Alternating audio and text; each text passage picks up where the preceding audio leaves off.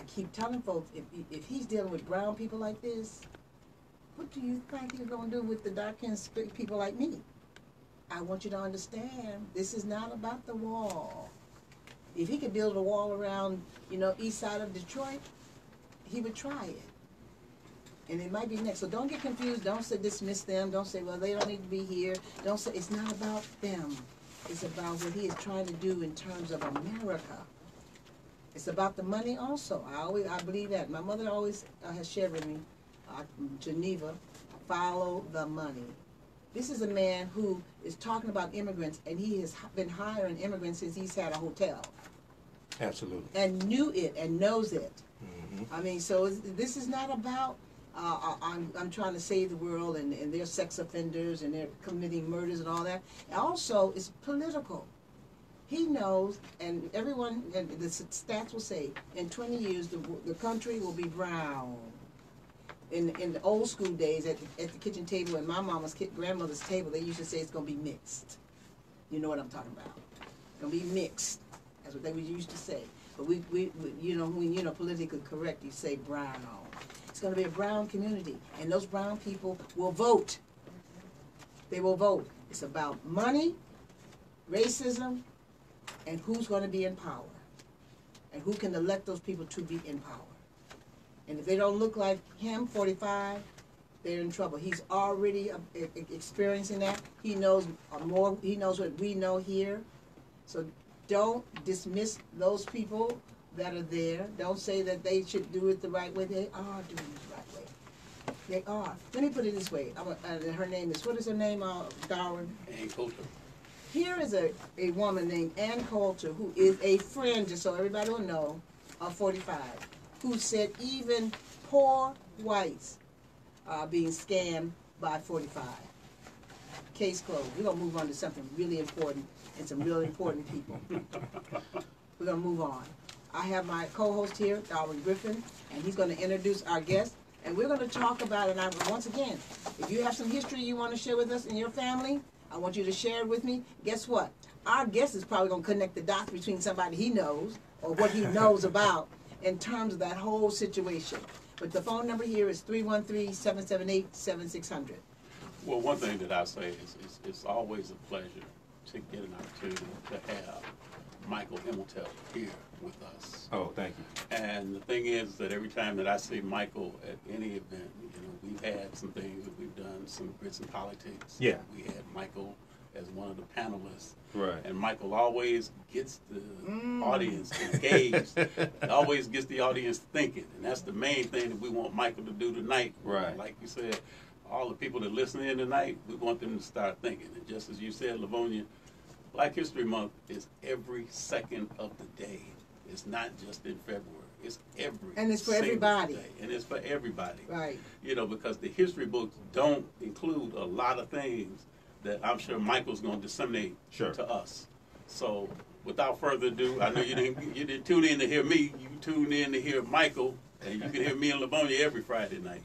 But you definitely got some information coming from Mr. Michael Imhotep. Michael, it's a pleasure to have you on the show. Hey, thanks for having me. But you have an event coming up. Yeah, sure. Right, and you said how black men dominated horse racing. Horse racing. Yeah, I'm doing a double lecture on Saturday, February 16th at the Andy's Knowledge Cafe, 71 Oakman Avenue.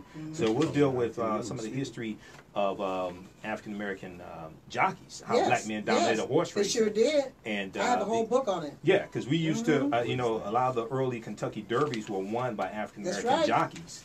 And this is something that was a carryover from slavery. And then also, so we'll deal with some of that history. And then also we'll deal with Rosewood. The history of the Rosewood Massacre in 1923, how an entire black town was destroyed because a woman lied. It was a white woman. That's lied. right. Okay, so we've seen think about Emmett Till's situation. Right. Oh, absolutely. Yeah. So we've seen the movie Rosewood. It came out in 1997, right? Directed by John Singleton. And one of the things I do is deal with the real history of Rosewood and compare it to the movie, because some of the things were true in the movie and some things were not true. Right. And I showed the distinction. How much was true and how much was you know, I would say maybe 70–80% of what we saw in the movie was true. A lot of the characters were true. The character that Ving Rhames played of Man, that's a fictitious character. That character didn't exist. So he may have been a composite character because the actual history of what happened in Rosewood is kind of different than what they show in the movie, right? It is true that you had the white guy who was the general store owner, okay, who played by John Voight's character. That's true, and it is true that you had the two men who owned the train, and they helped some children and women escape. That's true also. But when we look at Ving Rhames' character, he was a former World War I soldier, okay? And he comes into the town at a time when they're looking for this Jesse Hunter, okay? And what happened was you had a white woman named Fannie Taylor, and she was cheating on her husband with a white man. She's white, her husband's white. She's 22 years old. She's cheating on her husband with a white man. Her lover beats her, and then she lies and says a black man broke in and beat her. Now she didn't say he raped her, beat her. but assault became twisted into sexual assault or rape. Okay, and at the same time, there was a chain gang nearby, and there was an escaped prisoner from the chain gang, a black prisoner named Jesse Hunter. So the authorities think that Jesse Hunter is the one that beat her. Okay, now a lot of the black people in the town of Rosewood. Tell them what Rosewood is exactly. Well, Rosewood is in Florida, and in Sumner, Florida was where the white people live, which is a few miles from Rosewood, Florida. And it's a little town. There's a population of about 200 people. Okay, and a lot of the black people in Rosewood knew that she was lying and cheating on her husband. Of course they did. Okay, and a lot of white people knew it also. Because when you see the movie, it gets to a point where the men are standing around drunk, and they all admit they knew that his wife was cheating on him. They just wanted to kill some Negroes. That's right. Right. So you end up having an entire town wiped out. And you're going to have a lot of them who are going to flee. A lot of them are going to be children who flee.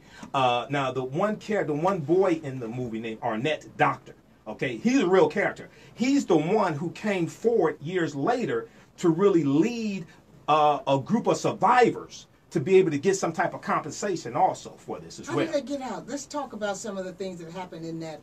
How did they get out? Well, they were able.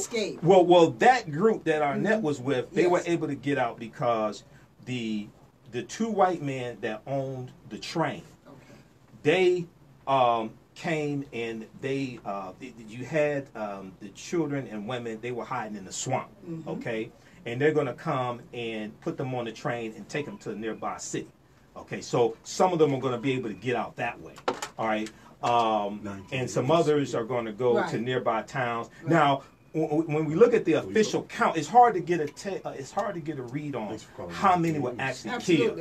The official count was 8 African Americans killed, but it's highly possible that there were more killed because just like if we look at the Black Wall Street attack, June 1st, 1923, right? The official count from the Red Cross was 300, but we do know that some of them were wounded and go to nearby towns and die. Okay? See, and when we look at Tulsa, Oklahoma, the Red Cross set up a makeshift hospital in Booker T. Washington High School there in Tulsa. And they're tending to the wounded. Okay? So the Red Cross put the count at 300. We know it's probably higher, but don't know exactly how many. Of course not, because we weren't counted. You know, we even though we were considered property when they wanted to kill us off, we didn't count. Well, this is after slavery. Yeah, I'm talking about slavery. Chattel slavery ends in 1865. We're talking about 1921, 1923. This is after World War I. Right. World War I is critical, 1914 1918, because during World War I we start the Great Migration, basically about 1915. Some sources say 1916, and 1919, the year after World War I ends, is called the Red Summer. And James Weldon Johnson, who wrote the Black National Anthem, because we knew the white one was not for us, he called it the Red Summer because the streets of America were flowing with blood, because there were over 25 major race riots in this country. Because what happened was during World War I, you had 5 million men who went to go fight in World War I. Most of them white, about 370,000 of them African Americans. So when they leave to go fight, these white men have jobs. when they come back, their jobs are being filled by African Americans and immigrants coming to this country because there was a huge labor vacuum. Sure it was. Huge labor vacuum, right? So they come back, they can't find jobs, but they have skills on how to fight and how to kill. So you have these race riots that break out, and you have these World War I veterans that come back who are black, and they're coming back and they're saying we're not dealing with this segregation anymore. Okay, and they're fighting back. You had some of them who lived in Tulsa, Oklahoma, during the attack on Tulsa, and they were armed and they fought back and shot back also. So the way that we are taught about the Tulsa race riot, like they just laid down and shot. No, when Dick Rowland, the 19-year-old brother who was accused of assaulting Sarah Page, when he was in the sheriff's jail, you had a group of about 200 armed black men who go to the jail to back the sheriff up to protect Dick Rowland from a mob of white men to keep him from being taken out and lynched. Right. So the way this whole story has been told, like we just laid down, no, that's not the case. We fought back and shot back. Right. We have to take a break, a break right now. Right. This is 9:10 a.m. Superstation. I told you to put on your seatbelt, you know, and I still think of people that they still saw African Americans at that time, even in the 20s, 30s, and sometimes the 60s, as slaves. And the mentality of how they treat us, I still say that is what we deal with when we talk about racism today. It is something that's the undercurrent of everything. We need to stop calling ourselves slaves. Right, that's right. Got to stop it.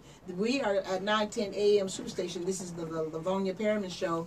You are going to go to www.910am Superstation, and we are going to encourage you to call in 313-778-7600, 313-778-7600. When we come back, we're going to take a couple of calls, and we're going to continue this discussion. Yes, this is Jalen.